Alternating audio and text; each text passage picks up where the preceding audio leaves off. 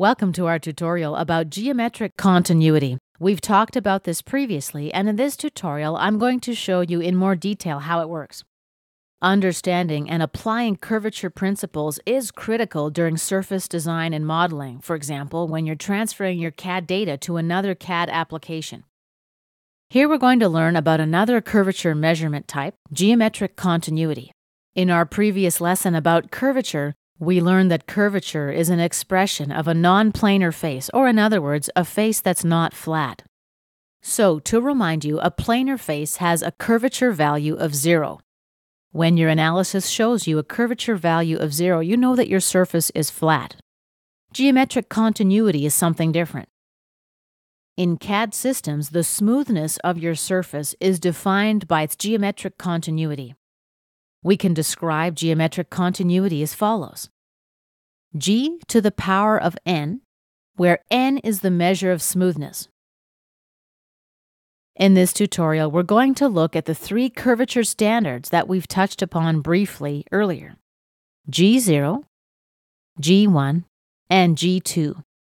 Now, you may have heard talk about parametric continuity and geometric continuity.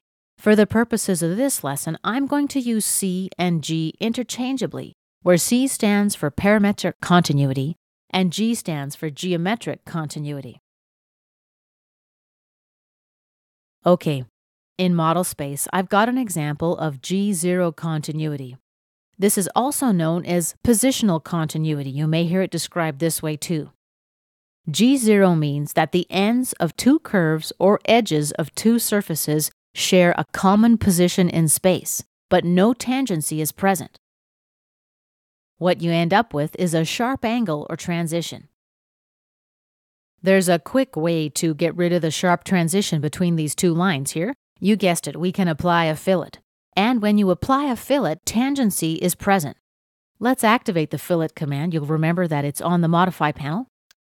Let's right-click and select Radius. Enter a value of 0.5, press Enter to accept, and now select the 2 lines to which you'll apply the fillet. Tangency is an example of G1 continuity. You might also see G1 described as tangent continuity. G1 is where 2 curves or surfaces share a common point or edge in space, and they also share tangency. And I'll just repeat that so it sinks in. G1, 2 curves or surfaces share a common point or edge and tangency. Let's see how we can improve the smoothness of this transition. The greatest level of continuity we can achieve between an arc and a line is G1, or tangent continuity. That's where the arc and the line share a coincident point and a tangent constraint has been applied. However, if we replace our straight line with a spline, we get more options.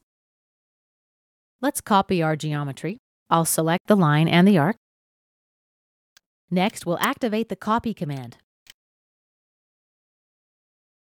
Specify the base point and the Move To point. Right-click and Enter to close. Something like this. Now let's trace the line with a spline. 2-point spline.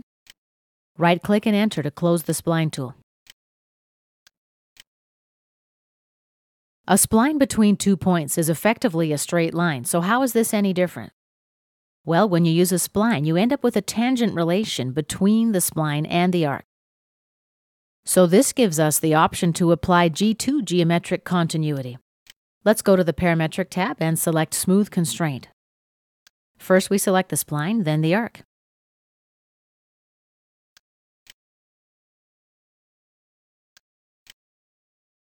What you see here is an example of G2 geometric continuity between the spline and the arc. With G2 geometric continuity, the transition between the spline and the arc is continuous curvature. Let's learn how to make it even smoother. Let's go back to the Home tab and modify our geometry a little bit. Activate the Spline command.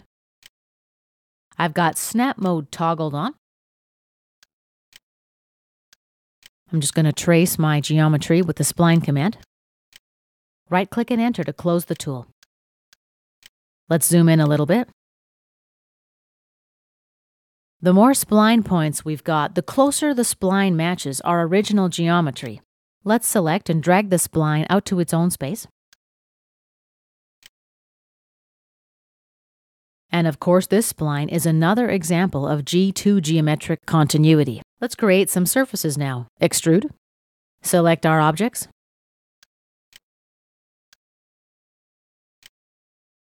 Right-click, select Mode, Surface. Now we specify the height of the extrusion.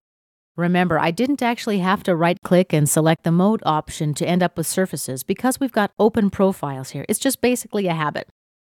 Let's make a 1-unit extrusion and press Enter. Take a home view, realistic view style, and let's go to the Surface tab.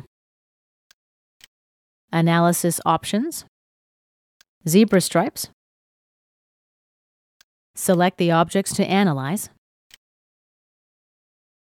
Right-click to finish our selection. Type Chrome Ball. Size, let's use thin. And click OK.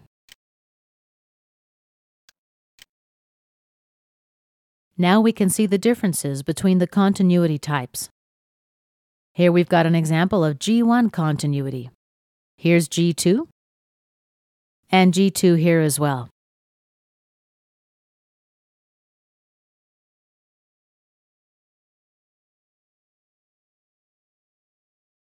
As you see, the surfaces on the bottom have much smoother transitions.